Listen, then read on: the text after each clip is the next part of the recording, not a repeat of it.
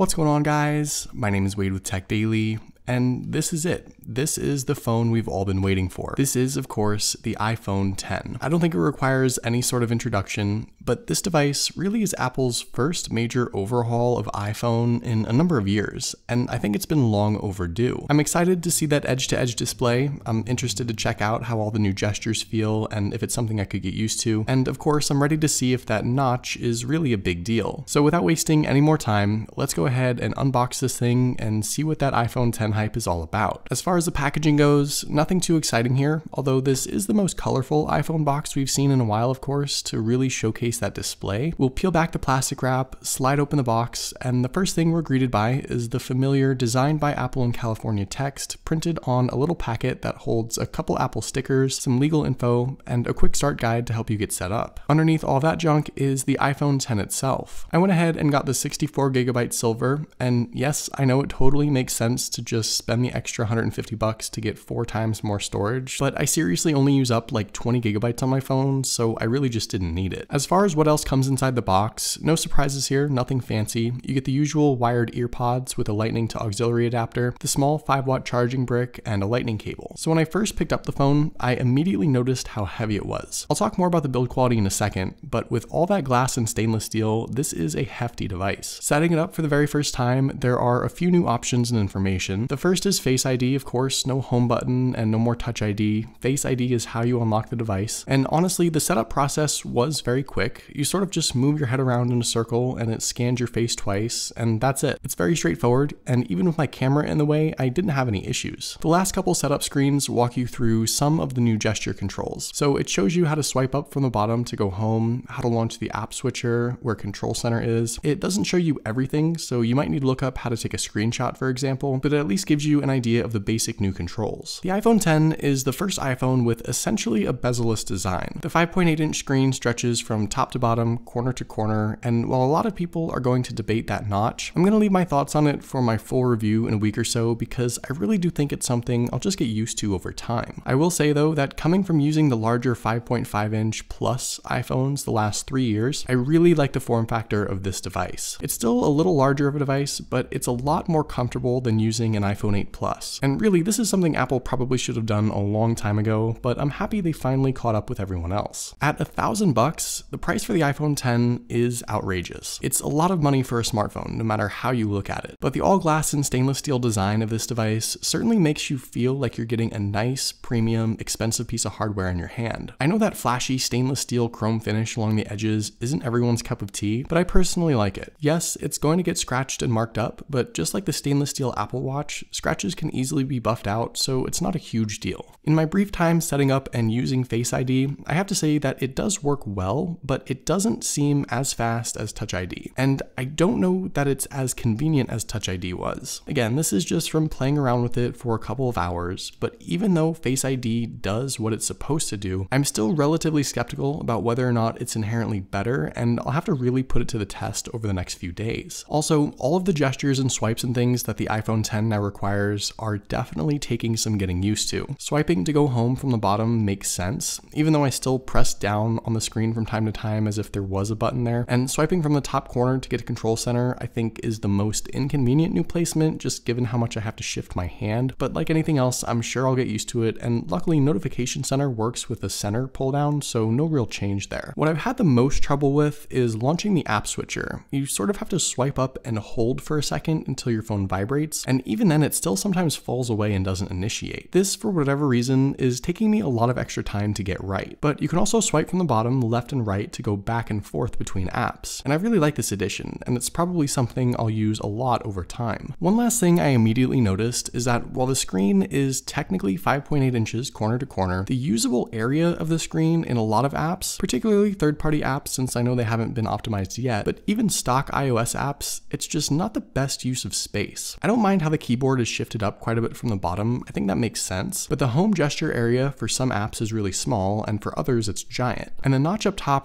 really pushes some margins down on apps too. And landscape on apps like Safari, Mail, Notes, and others require like pillar boxing, basically, those side margins. The Mail app, it's really noticeable, which I can see why it's necessary, but I don't know, it just feels like I'm not getting to take full advantage of the screen. Again, I've only had the device for a few hours now. This was just my unboxing and initial impressions, and I really look forward to using this device for a while before I jump to any conclusions. I'm interested to see how the cameras hold up against the competition, especially the front-facing camera with portrait mode, and of course all the great animojis I'll make and send to my friends. So hopefully you guys enjoyed this video. Let me know if you ended up getting an iPhone 10, and if you have any thoughts or opinions on the device so far. Also, be sure to follow Tech Daily on Twitter, and subscribe to the Tech Daily YouTube channel if you haven't already, and I'll see you guys later.